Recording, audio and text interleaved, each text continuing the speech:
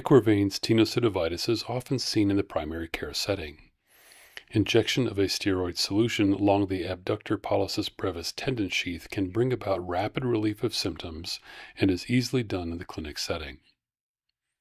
First, palpate the tendon and find the maximal point of tenderness. Marking the skin over the tendon can assist in later needle placement.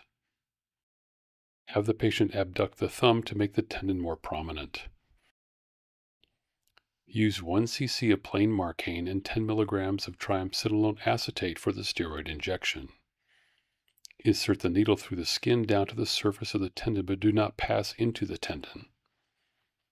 Inject the solution adjacent to the tendon sheath, then massage the solution into the tissue.